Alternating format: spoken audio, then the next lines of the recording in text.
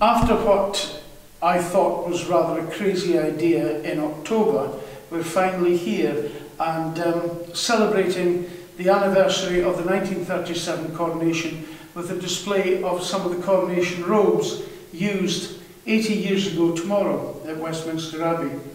Here we can see the robe that was worn by Her Majesty the Queen. It is 14 feet long. It took 14 seamstresses at the Royal School of Needlework to complete this work, and it took them 2 months.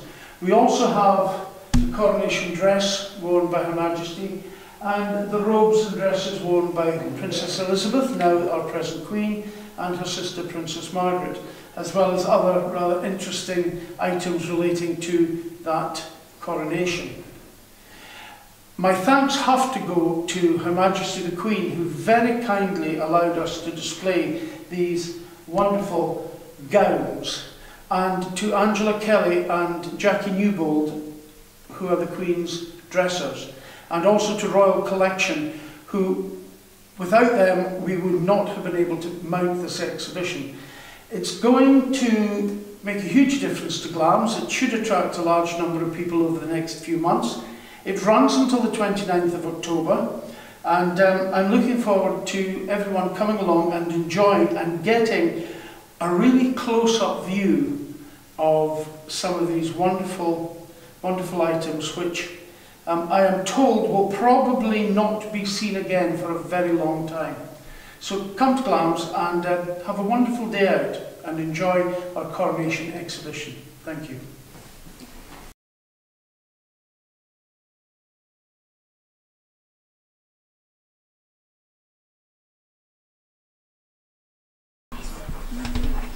Ladies and gentlemen, good afternoon and welcome to Glamis.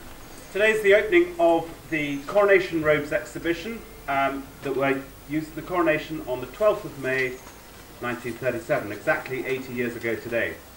What is going to happen is that very shortly the Dowager Countess of Strathmore is going to say a little bit about the background and the significance of the collection, and then Lord Airlie is going to say some of his memories, because he was one of the few people around today who were actually involved with the ceremony on the day. Then the Dowager Countess will open the exhibition, and then we'll all enjoy it. So, Lady Strathmore. Thank you, Willie. Can you all hear me? Sure? Nothing more annoying than being at something when you can't hear. It happens to me all the time.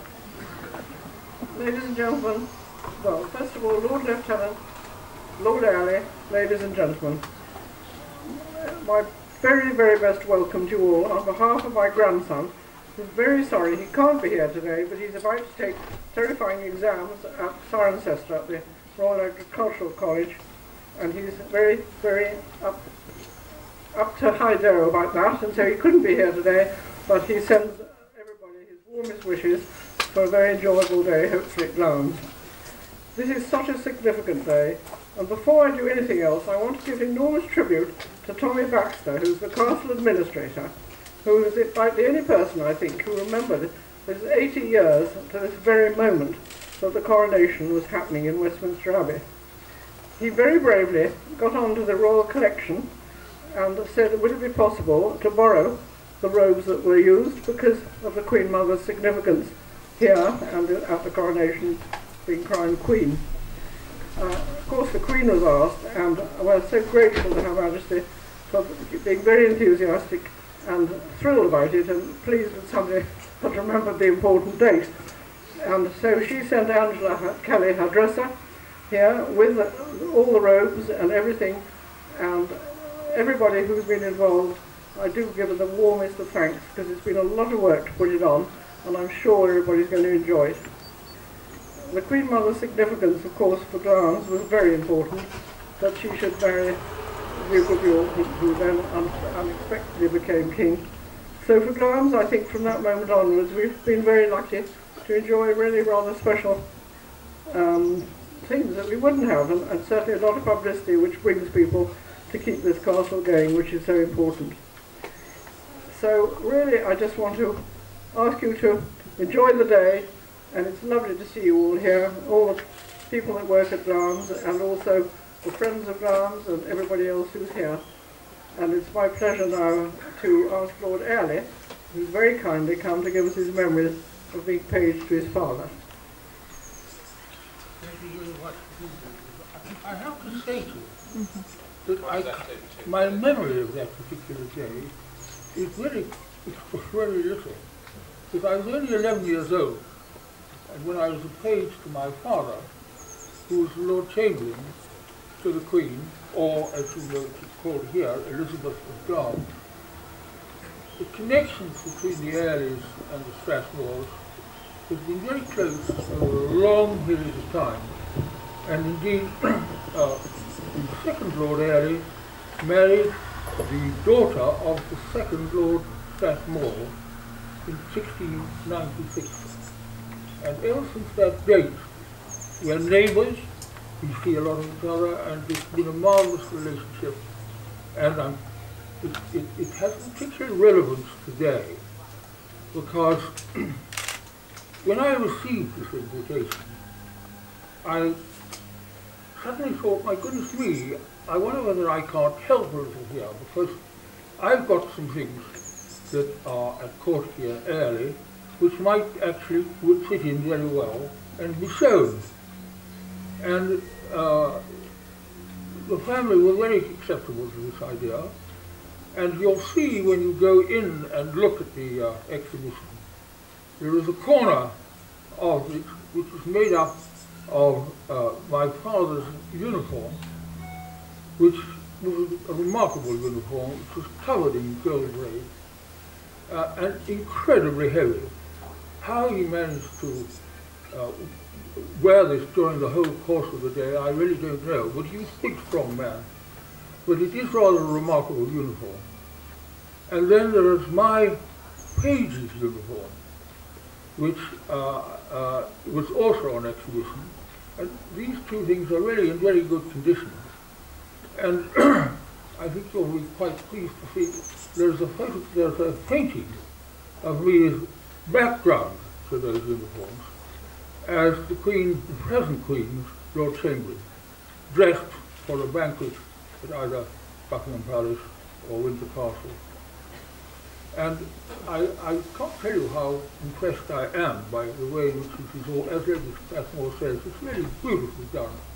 And I'm quite sure that of all you people who have something to do with it, I do congratulate you. There's just one thing that I think, if I give you an idea of it, I did manage to lay my hands on a few bits of paper, and I do tell you my memory about it is very limited.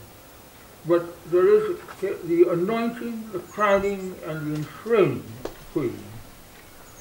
On the conclusions of the homage after acclamation, the Queen rises and goes to the altar, attended by the bishops, her supporters, the mistress of the robes, and the train bearers. It then goes to the consecration. The Archbishop says the prayer, during which the Queen kneels. The Queen rises and goes to the hall stool set before the altar and kneels. Then there is the anointing. 4 duchesses, summoned by Garter, come forward to hold a canopy over the Queen, and then a prayer is said. The ring, the anointing having been performed, the keeper of the jewel house gives to the Archbishop the ring. The Archbishop puts the ring on the 4th finger of the Queen's right hand. And then there is another prayer.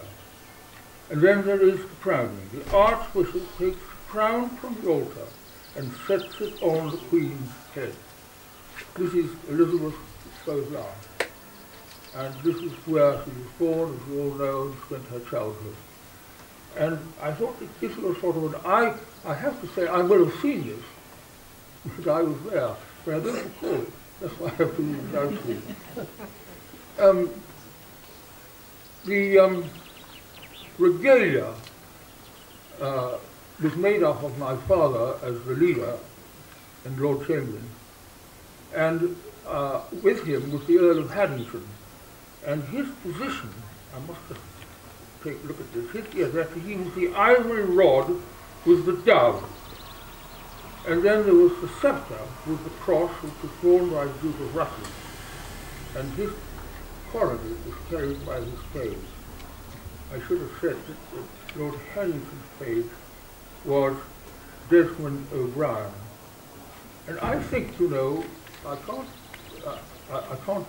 absolutely be sure of it, but I suspect I'm the only person living today of all the pages that were there on that day.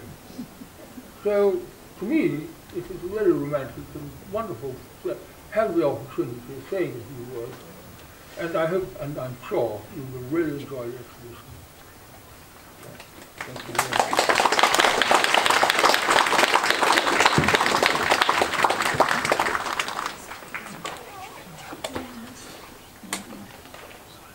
Thank you.